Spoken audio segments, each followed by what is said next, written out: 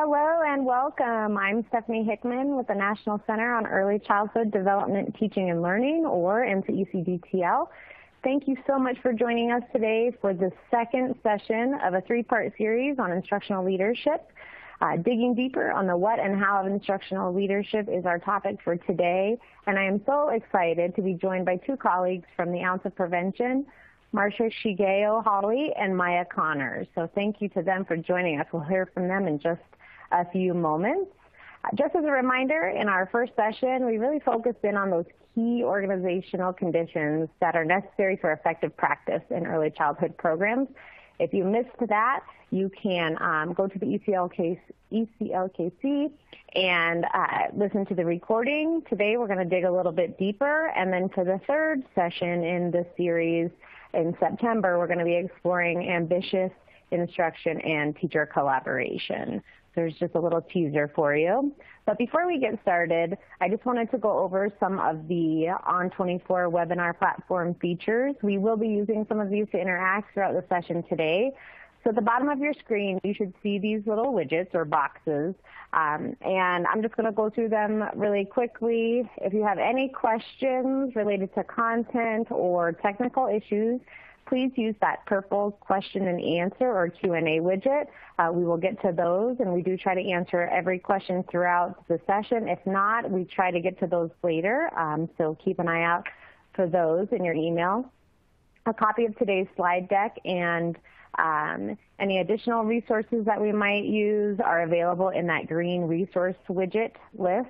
You can go ahead and click and download those at any time during the presentation. And throughout the session, we're also going to be using that blue group chat widget. Several of you are already in there. Thank you so much for letting us know where you're from. We'll be monitoring that and interacting that way as well.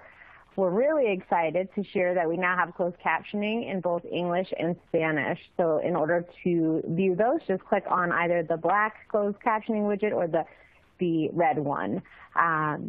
You can also resize or move any of these widgets around to customize your experience. All you need to do is click on the widget. You can move it by dragging and dropping it and resize it using the arrows on the top corners. So feel free to customize that on your end.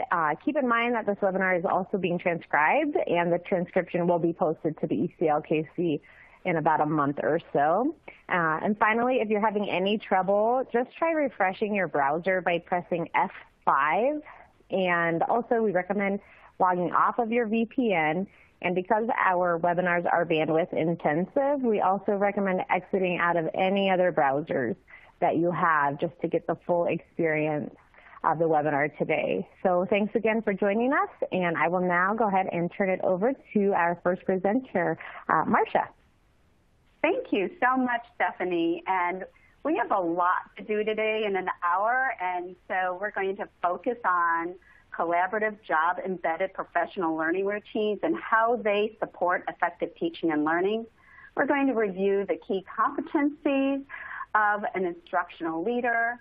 We're going to advocate for instructional leaders facilitating the routines for effective teaching and learning and the systems that support them.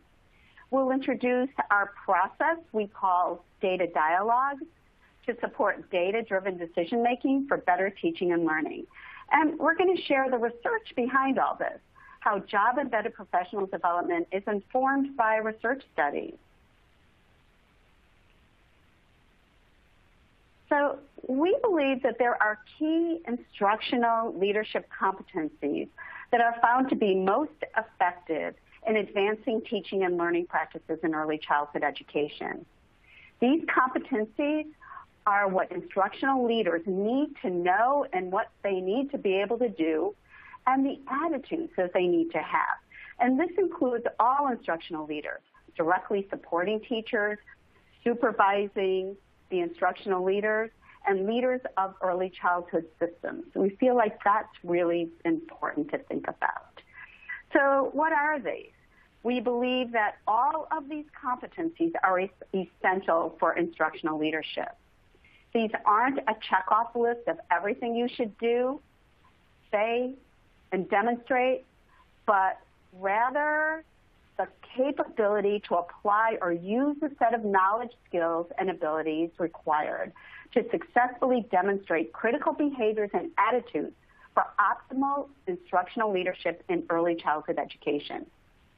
Just to note that throughout our program at the ELMS, we recognize that our knowledge development on 6 of the 7 standards is what we focus on. We recognize that the standard on effective management, which is not starred here, is really essential and requires a set of different skills to support the financial and human resources that support instructional leadership, and it's deserving of a separate but integrated set of knowledge, skills, and attitudes, and a specific way to be certain that all of these are consistently met. We need to just acknowledge that this is essential for the systems to support teaching and learning to exist. But we have a description of each of these competencies and wanted to make sure that you can see them.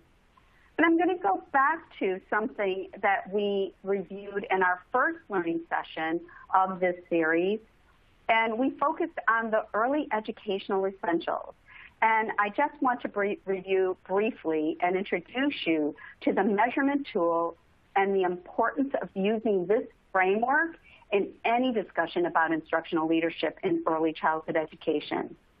Our survey, measurement, development, and validation work in early care and education settings that today's session is based on is grounded in the decades-long research conducted by the U Chicago Consortium researchers to develop a conceptual framework of 5 essential organizational supports that are critical for school improvement. Now, if you notice that there's also not just 5, we've got more here. So the framework begins with a focus on the classroom, so the leadership as the driver change, and this focus on classroom is where that work of schools, teaching and learning occurs. How well a teacher does with his or her students depends on multiple other domains or subdomains in the school. And that first, as you can see in that arrow, is on school leadership.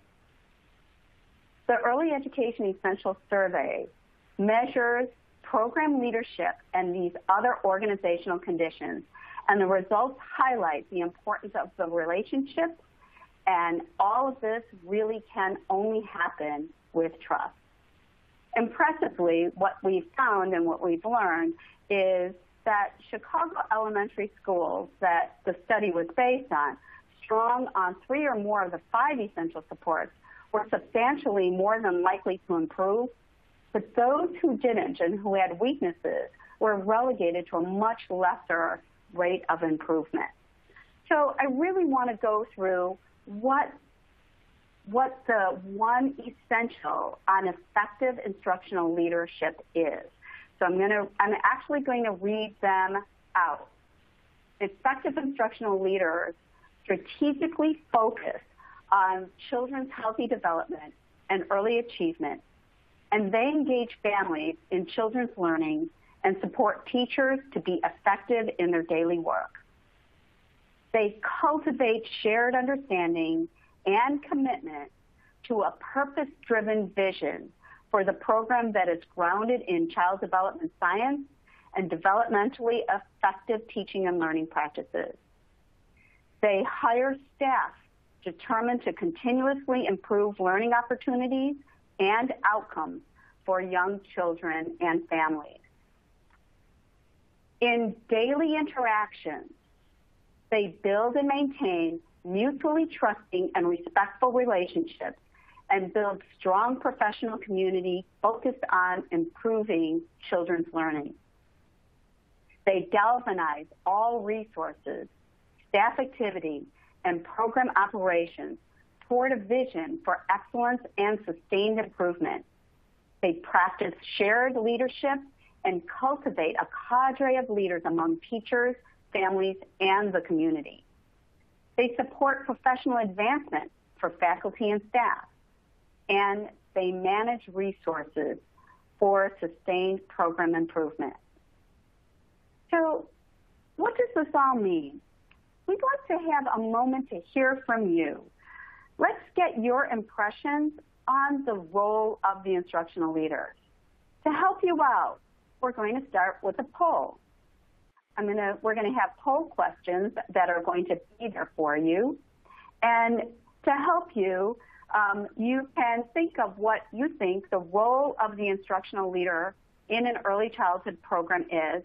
And if you have a different idea, please put that in the chat box. So we're going to use the poll and chat box to allow you to answer, and you can have more than one question.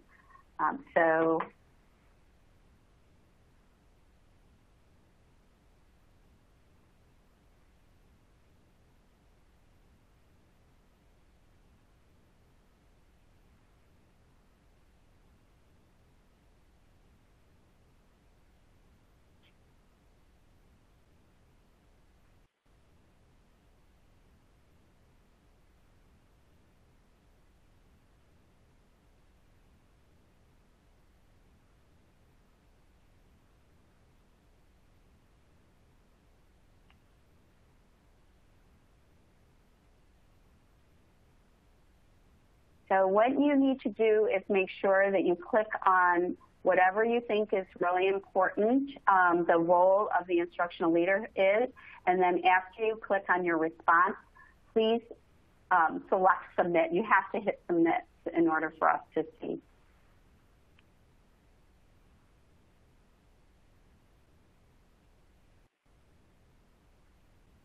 If you have a different answer, please write it in the chat box.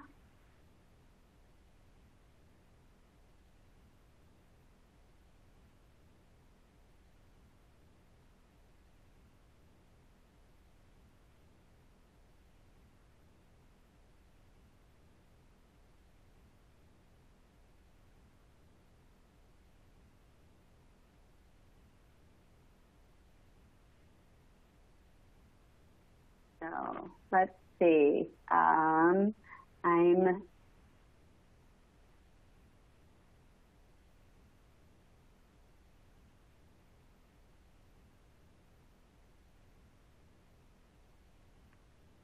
Okay.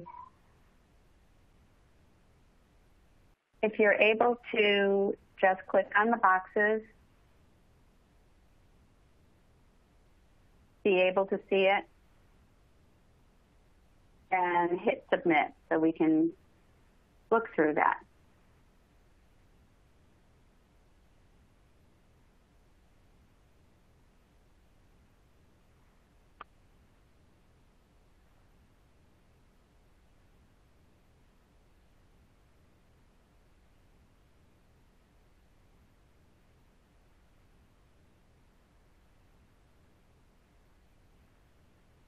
There are a lot of comments coming through the group chat, and in the questions that a lot of people are saying all of the above, which is also a great answer.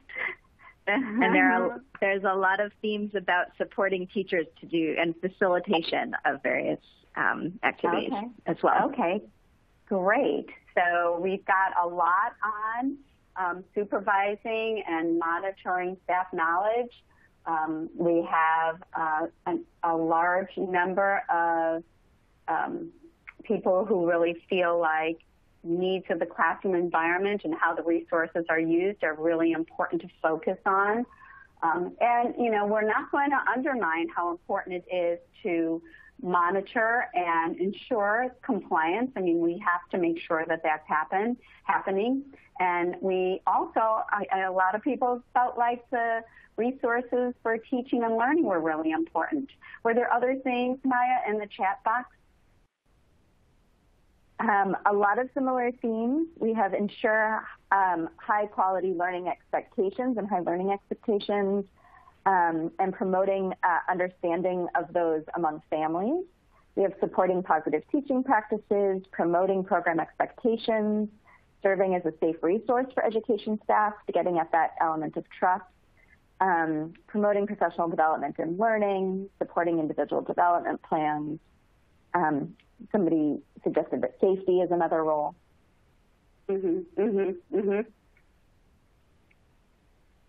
Okay, great. Okay. So what do you think of that? I mean, I'm thinking that it is really important. All of these are important, but I really enjoy being able to hear some of the other responses because these are pretty simply stated in terms of what we know instructional leaders need to be able to do. But I really appreciated hearing those live answers for that. So as we think about this, I'd like to find out from you, Maya, what we know about the research and the growing evidence of what the importance is or the organizational conditions and leadership, what those are in terms of what we know about instructional leaders. Absolutely, Marcia. So I can definitely talk through what some of the research says. I think one of the big impressions that I got from those poll responses is that their instructional leaders is, that's a really big job. And it encompasses a lot of different responsibilities and roles, really of leadership that in very complex ways on very complex topics. And I think that's a theme that you'll see through some of the research that has been done as well. So we've talked a little bit about what instructional leadership is. I'm going to spend a little bit of time talking about what research tells us about why it is so important in early childhood programs. I do want to say that this really is an emerging topic within the early childhood field. However, the idea that strong leadership is important is really not a new one, right? Across all sectors, there's quite a lot of empirical research, especially that comes from K-12 education, to suggest that strong instructional leadership is associated with quality improvement of school performance, and strong child outcomes and student achievement. So this is a body of work that has been led by Tony Breik and his colleagues, as well as many others, including Michael Fullen, and many other researchers who have done both empirical work or research studies, as well as a lot of theoretical work being done to help us understand what the framework is for leadership and how that might interact with other characteristics of programs and classrooms within the education settings. So as I said, a lot of what we know comes from K-12 research. There's actually quite a bit of work that's been done at the University of Chicago. And one of the things that has really become apparent is that it seems that leaders might be particularly important because of the kinds of program structures that they're able to set up and the kinds of cultural expectations that they cultivate within their programs and their schools. So these program level supports seem to be a really important piece of what good leaders can do to sort of transfer those skills, that knowledge that they have into the classrooms, the communities that they work within. So research suggests that these organizational supports really are key to helping teachers particularly reflect on and understand their practice, which we know is a key part of quality improvement. And as I said, this information comes from K-12 settings, right? A lot of this work is done in schools, but we actually have a lot of evidence to suggest that we think that it probably works similarly in early childhood programs as well. Although, as I said, that body of work is much newer and more nascent. So, but one example is I recently conducted a study where we asked program leaders in early childhood programs about the kinds of professional development supports, such as coaching and mentoring, that they support and provide for teachers in their programs. And then we asked teachers about the kinds of professional development that they engage in. And we also did classroom observations to understand the quality of the classrooms in those programs over a couple years. And what we found was really interesting. It may not surprise those of you on this call, but teachers were more likely to report that they worked with a mentor in programs where their leader reported that the program supports mentorship. And we also saw greater quality improvement over the course of a year in those programs that provided mentorship support. And I think, that's particularly important to understand because often we think of mentoring or coaching of teachers, to improve classroom quality as something that happens with one teacher within a classroom, right? Sort of in isolation. But I think what this work shows is that actually those processes really don't work as well without the support of a strong leader in the program and without the organizational conditions of that program to help support that work. We think that's really important. And as I said, in early childhood, there are really not that many studies, so we don't know a whole lot about exactly how this works. But there is more and more research happening every day, and this really is an area that is becoming a focus for a lot of researchers in early childhood. So one example of this is that the Office of Planning, Research, and Evaluation within the Administration for Children and Families in the U.S. Department of Health and Human Services is currently funding researchers at Mathematica, a research firm, to conduct a large study of leadership in early care and education. And so this is going to be a really exciting study to watch. I think we're going to learn a lot about who instructional leaders are in programs, what job titles they have, what roles they have, and how the leadership really is related to quality of programs as well as child outcomes. Maya, there's a question that someone put in the chat box, and they wondered if there's any research on how leaders work and deal with complacency in practice. Oh, interesting. That's a great question. Off the top of my head, I don't know of any. That's a fabulous research question to pursue further. It is, isn't it? Yeah, I think, that is a struggle, right? And I think a lot of what instructional leaders' roles are is to really think about how to build the culture of their program into one that has high expectations and is driven by quality improvement. And that's part of what makes the job so hard, right?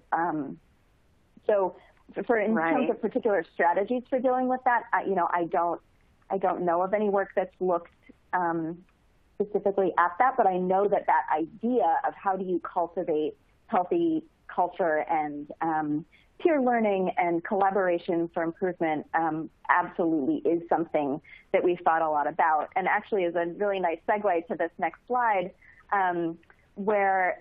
so at the Answer Prevention Fund, we have been focusing a lot on this research, and actually we have developed a professional learning program for instructional leaders called Lead, Learn, Excel that builds on this research, and we have developed a model that supports instructional leaders to grow in their jobs, particularly around supporting continuous improvement and collaboration with their teachers, with the goals of facilitating job-embedded professional learning among teachers in these instructional leaders programs, of course with the aim of achieving excellent classroom instruction.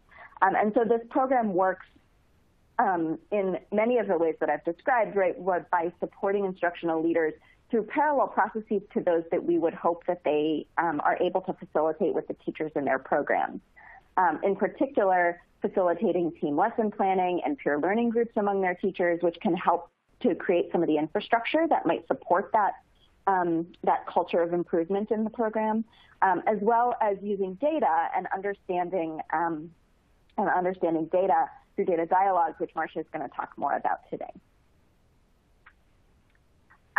So we have learned a lot in this process of developing and evaluating the Lead, Learn, Excel model.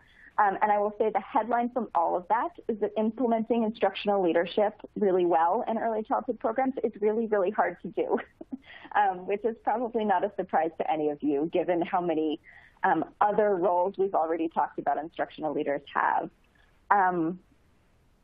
So one finding from an evaluation that we did of Lead, Learn, Excel is that instructional leaders reported engaging in instructional leadership practices about 1 to 2 times per month on average.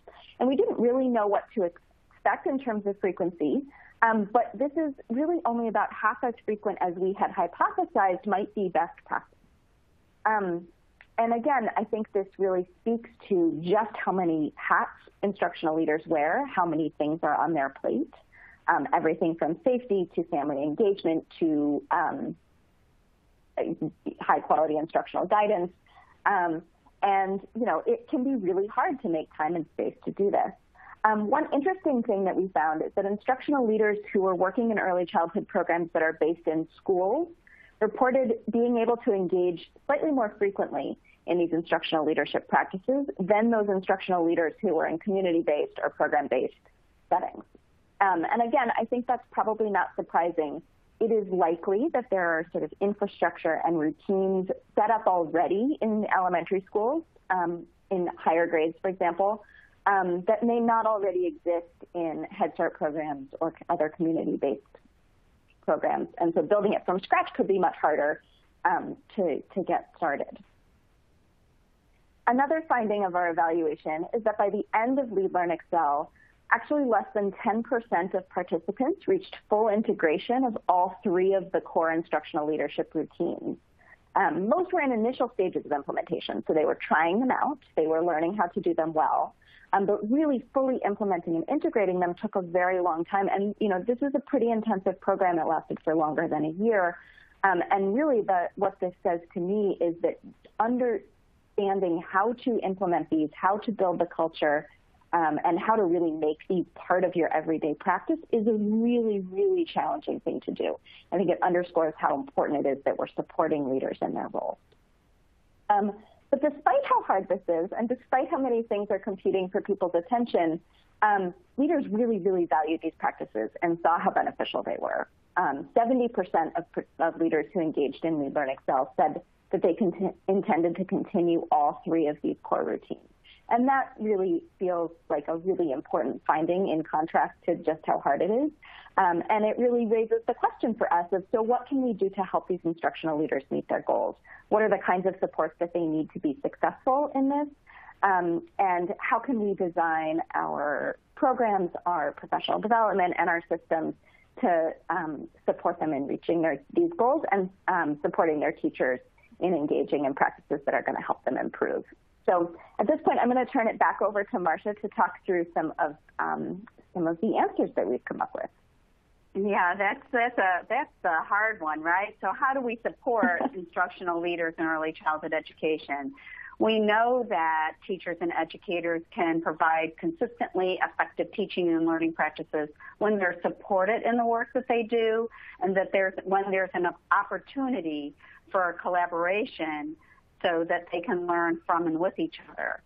And often we know teachers are isolated in their classrooms, and family child care educators are often isolated in their homes.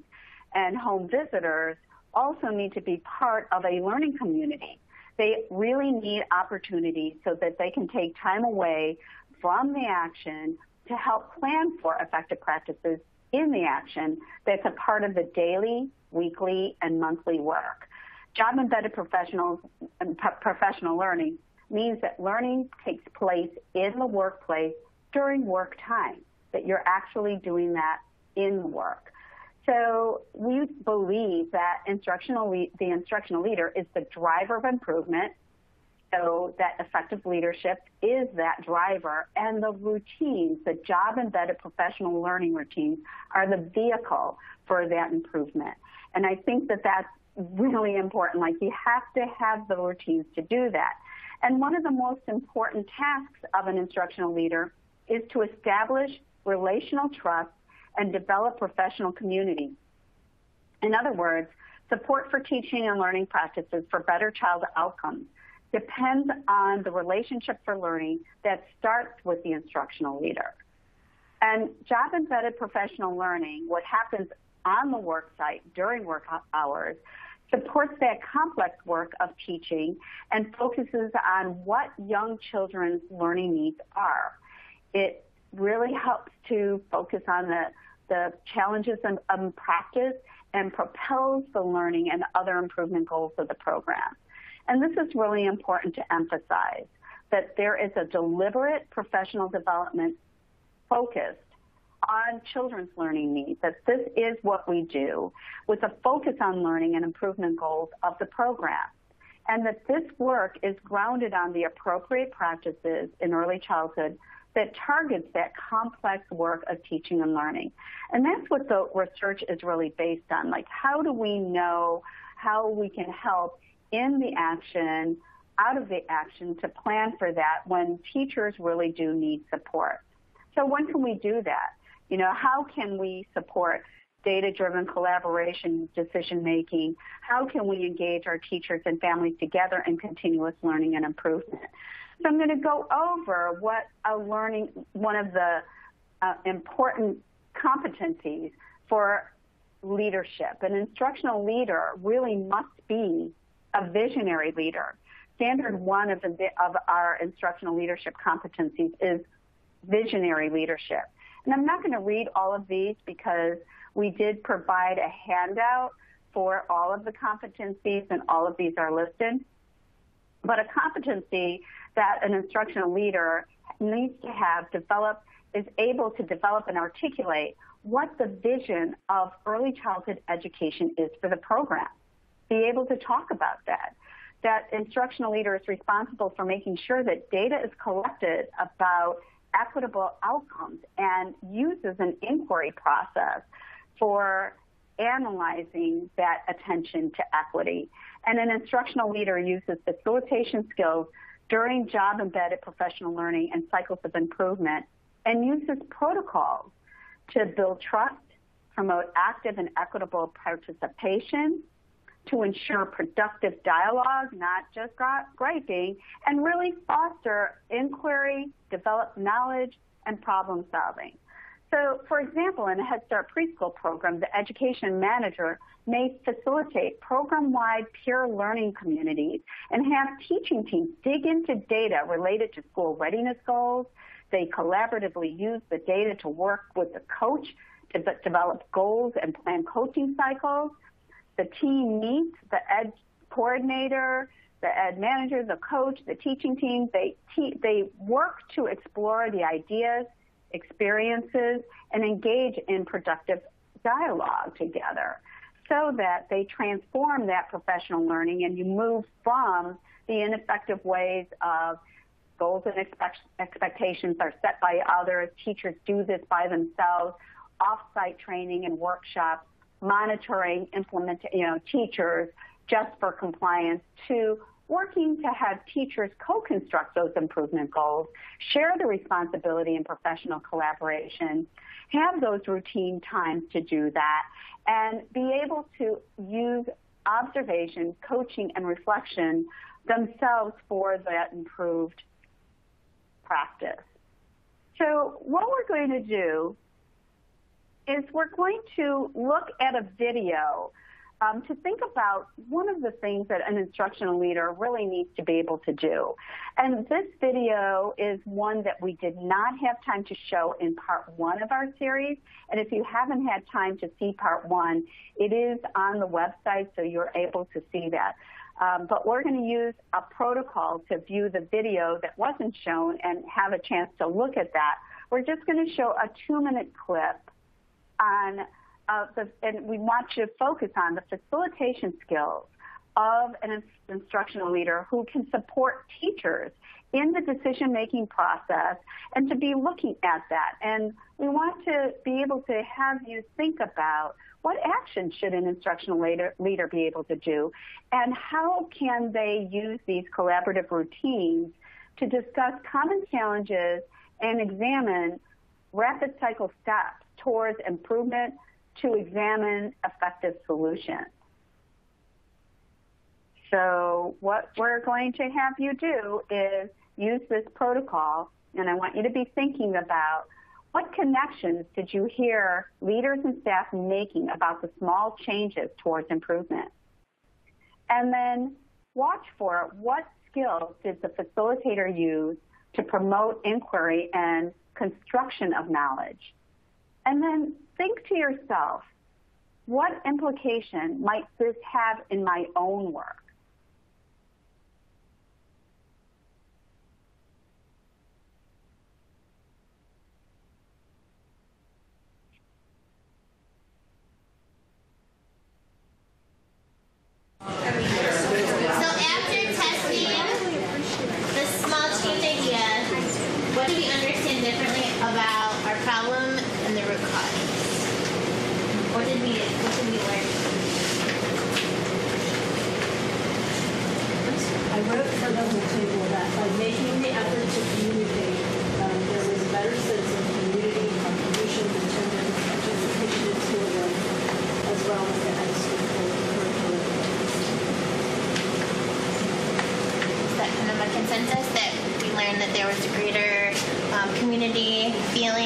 building as well as attendance at extracurricular events. Anything we want to elaborate on or add to that? We kind of were thinking about how this kind of made us want to blossom, and we kind of saw that this is what happens with this minimal effort. What could we do if we expanded this? So we were kind of talking about the time element of being in the gym, and yes, we have a moment to speak with our parents, but what would it look like if we had more time that they could come in freely and kind of drift in, drift out, maybe in the classroom? So we were kind of problem solving and wanting to know how we could blow this up, because we saw the impact that just this little bit made. What impact would it have if we expanded that? Absolutely. Gives me goosebumps. Yes. I was talking about the fact that these were fun events. And so trying to bridge it into something that's not as fun necessarily, but something that's more academic, or like a book fair or a book night or something like reading night type thing, so that we can kind of bridge it, not just dances and movies and things, but to move them. I think once you get them in the door, though, then they'll be more likely to come build that reputation, or build that relationship for sure. Listen, I don't mean to put you on the spot, but we did a literacy luau in the basement. How many families would you say came that were not typical families that we don't typically see at other events? I would say, I'm trying to remember how many families. I want to say we had about 13 families, and I want to say that there's 2. Okay, I'm going to stop it at that point, because I really want you to be able to think through what connections did you hear leaders and staff making about those small changes towards improvement. And you can write them in the chat box. What skills did the facilitator use to promote inquiry and construction of knowledge? And then if you think about what implications might this have in your own work. So if we can have you write in the chat box, and I know that there are some, we're going to work on uploading the document with the competencies. I'm sorry that didn't happen. So are there any questions?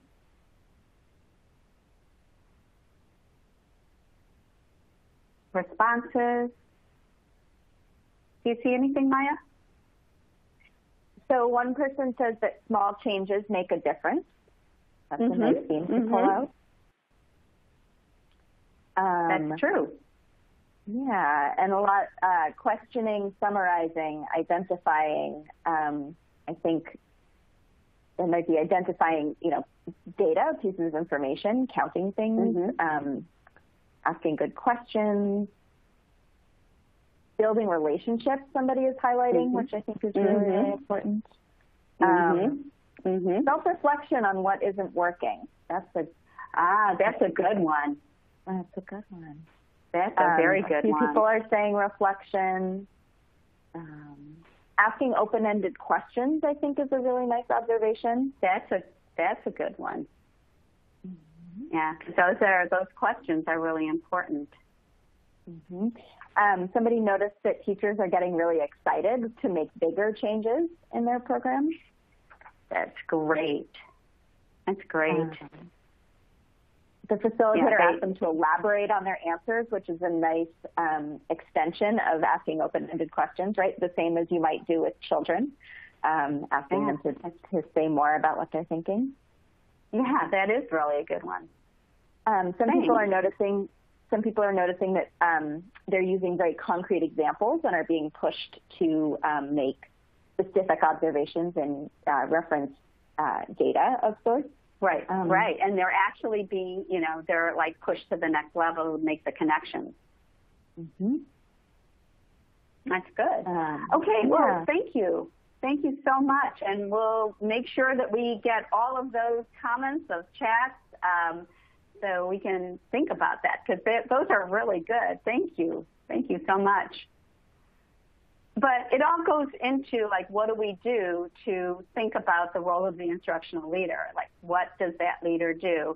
And then what the instructional leader does to help improve teaching and learning practices. You know, what else can they do? How do they think about that? And so, and standard 2 is that an instructional leader provides consistent and coherent instructional guidance by building a strong professional learning community that collaborates to continuously improve teaching, family engagement, and learning for all young children. And that an instructional leader uses multiple contexts for job-embedded professional learning that builds staff knowledge, skills, and dispositions, including observation and performance feedback, peer learning and collaboration, coaching and mentoring, and reflective supervision and appraisal of performance. I'm going to actually go into what we know is really important from Head Start performance standards. We need to determine the strategies that help to individualize teaching and learning at multiple levels. We need to think about how to provide individualized plans for professional learning, targeting professional improvement for staff as we provide support for teaching and learning for children and families. And in this trajectory of learning, there are various levels of support that are needed. Finding those strategies to collect data to determine the individual and targeted needs is a key competency of the instruction leader. And there are universal supports that everyone needs, but in collecting and looking at data, the best match for knowledge and support is really on the shoulders of the instructional leader to identify the optimal level and then assess and identify further needs. In our work with Lead, Learn, Excel, we found that bringing together teaching teams to identify and work together on practice improvements through examining data, individuals are really likely to be less isolated and become part of a community of learners. In our first video, we observed the facilitation skills of the instructional leader. In this experience that you're going to have now, we're going to view a class data dialogue about class scores in a peer learning community at a Head Start program. Think about the multiple demands of a leader and how essential it is to support teachers and educators to continuously focus on teaching and learning and to review data together as a team. And so what do you think the role of an instructional leader is in facilitating collaboration through data dialogues? Think about the multiple demands of a leader, the essential needs that teaching teams have to discuss and think about their data. And we're going to use another protocol thinking through a thinking lens. What connections do you hear teachers making collaboratively? And how did the use of a protocol, what you're seeing is a protocol for examining the data. How did that promote inquiry and self-reflection towards classroom improvement?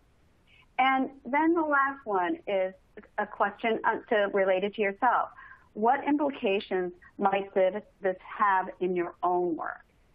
So I'm going to show you the next video clip. And again, it's just a couple of minutes and I'm going to show you, I'm going to stop it. Be watching it.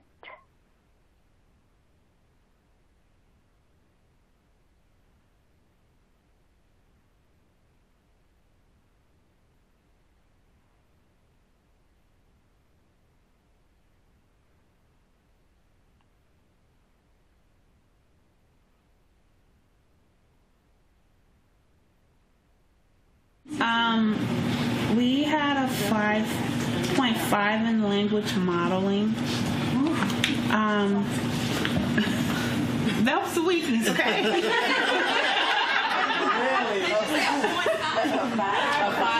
5.5. Were you surprised, Karen? I was surprised. I was very surprised. So we'll linger there. I thought it would probably be a 7, but that's why I was surprised.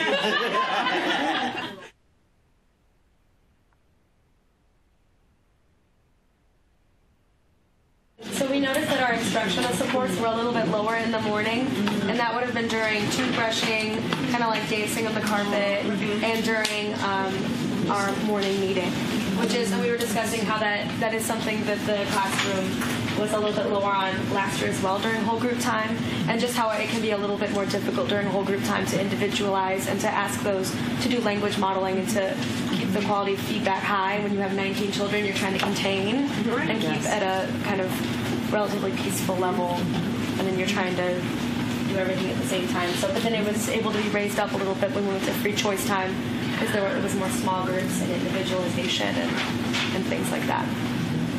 So I hope you don't mind I'll take this to a different level, but it makes me think about some of our conversations we've had where you already are thinking about the patterns of children and how many children are in the room at particular times and how that influences your connections with them as some of them transition and they have a harder time transitioning into the classroom. Some who may come very, very early, or on days when they all come at the same time. I mean, it makes a difference in terms of how you position yourself and help them to adjust and interact.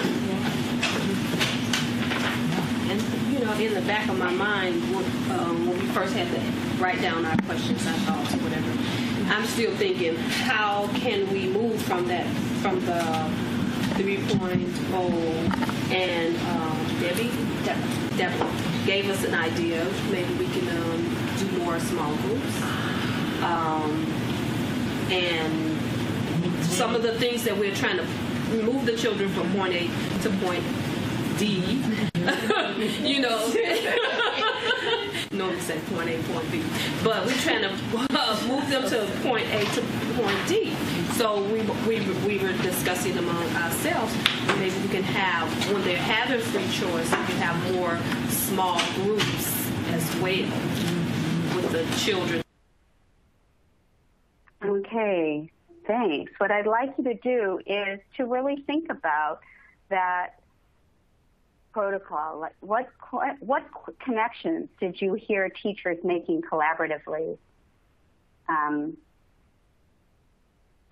How does the use of the protocol promote inquiry and self-reflection? If you can type your answers into the chat box, and then think about what implications might this have in your own work as you watch that.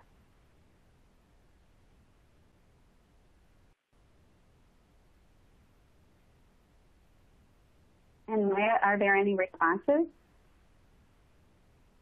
I think people are still thinking for the moment. I wonder if we should go back and put the protocol back up on the screen for people to reflect on.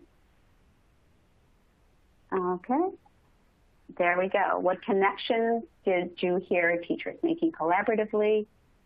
How did the use of the protocol, you saw the sections, the protocol actually had some very prescriptive questions to promote inquiry. Did you see that happening? And what implications might this have in the work that you're doing? So some folks are saying that they're thinking about how they could change their daily routines to improve quality, and noticing how there are changes in quality across the course of the day. We're seeing connections to large and small groups. Some focus on supporting students to make transitions. So I think a lot of people are noticing that by looking at the class data, the teachers were able to think about sort of what is happening in their classrooms, what's the context in terms of schedule or transition or number of children or size of group that might be related to how they interact with their children or how children interact with one another. That's a good one. As a way of highlighting, to think in more detail about how class scores can vary. People are noticing that teachers are able to acknowledge the areas of improvement, not just their strengths, but also think about how they might be able to make adjustments and improve their scores. Yeah, themselves.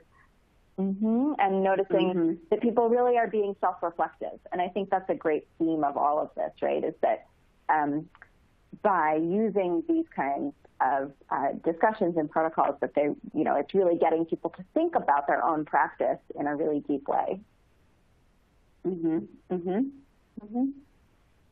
Does anybody have any suggestions or thoughts about what this might have in their own, what implications this might have, or thinking about this in their own work? So several people are saying that they really like how teachers were asked to reflect on their own scores and asked to come up with some of their own solutions and refinements, rather than being told what to do. And I think there's several people are noticing this sort of element of trust, lack of judgment, really allowing teachers to take ownership over their own data and their own improvement. So I wonder if you could talk a little bit about the importance of this sort of self-reflective process in all of this, maybe.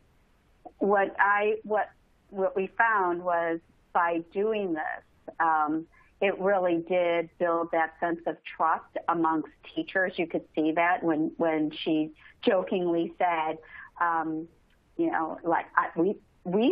that's a bad score, and just said, I really thought we did better, but that realization, we were focusing on here. While we did that, we started watching that maybe we weren't focusing on all the things that we needed to do. Like, teachers have so much to think about.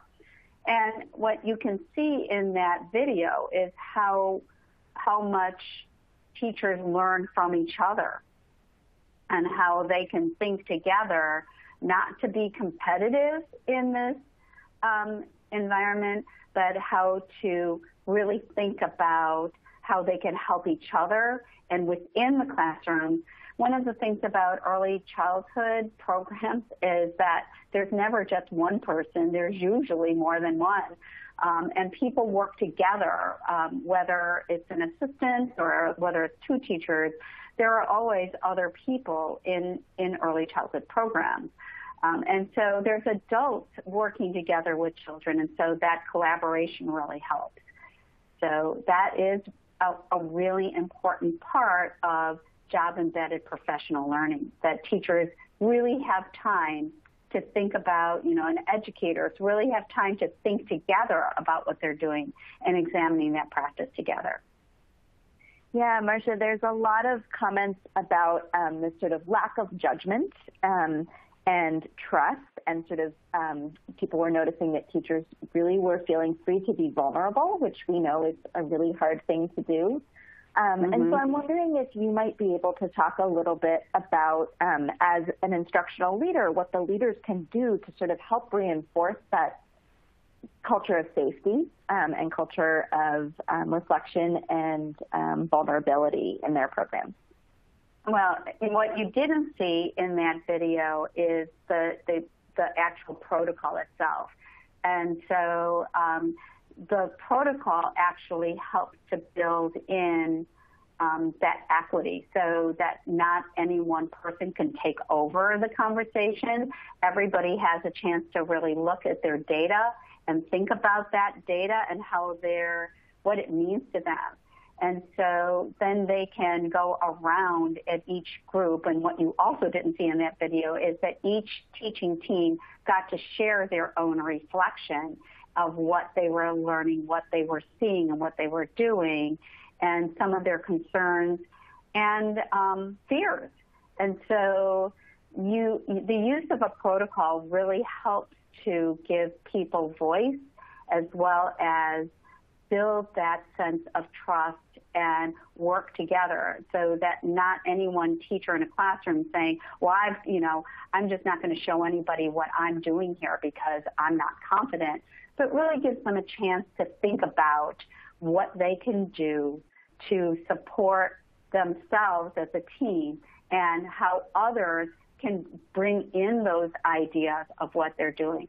So what you can see in the use of protocol in let's look at the data and talk about it, think about it, and use this framework for building that safe space actually helps to make sure that the facilitator gets everybody to think about the voice that they have and what they're all learning. Not everybody has room for change. Everybody has room for improvement. Even those with higher scores need to think about what they're doing, and those with lower scores can learn from other people. So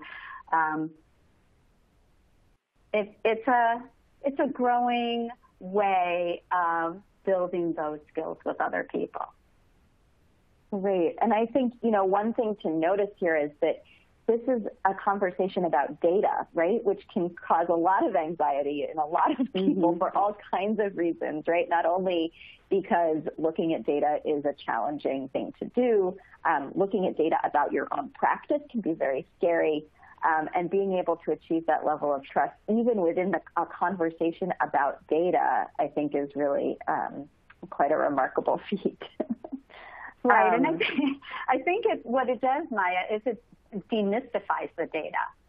So I think it, I think everyone's afraid when they hear data-driven decision making, which we spoke about earlier, to be able to think about that. Are there any other comments before we move on? I think this is a great time to move on. Okay, because I really want to just emphasize that the role of the facilitator to support that collaboration is really key, that's really the role of the facilitator, is to support that collaboration, to build that trust. So thank you very much. In order to make change happen, teachers really need a lot. What do we need to do to help them make that shift, and how can we do that? There are essential organizational conditions for optimal teaching and learning experiences. That's what we've been focusing on. And these are the essential organizational conditions for optimal teaching and learning. They need protected time. They need opportunities to reflect. They need opportunities and help with analyzing. Then they need to think about what they can do to modify what they do. And then they need help to think about trying it again and doing it again. They need to have that supportive professional learning system that includes more than just, professional development plans completed on a form. They need more than just sending them out to training. They need protected time to have time to reflect, analyze, and plan and do this together. So thinking forward, connect this information to what you already know and what you're already doing. I'm sure you're already doing a lot. And building learning groups together to examine how to begin building instructional leadership at multiple levels within your system. Organizational and building level support is really important. So, rather than to just wait for the coach to come or wait for other people to get there to help you, to build those learning groups yourself within your organization is really important. So how you do that is to build those times and carve that out, because teacher educators really need and deserve this, and that's how they'll improve. And I want to just make a nod to acknowledge that we have had a great deal of support to do this work. We've had Race to the Top funds to help us do this throughout Illinois. And the Early Education Essentials are what we're founded on, and the Youth Chicago Consortium are both essential partners with Lead Learn Excel. And we want to acknowledge that our partners are also our supports with our other funders that help us do this. Bill and Melinda Gates has helped us, Stranahan Foundation, and the Pritzker Children Initiative. And I'm going to turn this over to Stephanie to help close up and tell us what to do next. Thanks so much. And I just want to give a huge thank you to both Marcia and Maribel, who is on the back end from the Ounce of Prevention, for joining us today. And thank you all for participating.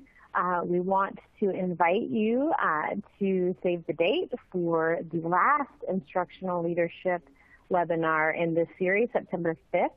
Again, we'll be discussing those essentials of ambitious instruction and teacher collaboration. And if you have any questions, feel free to contact us.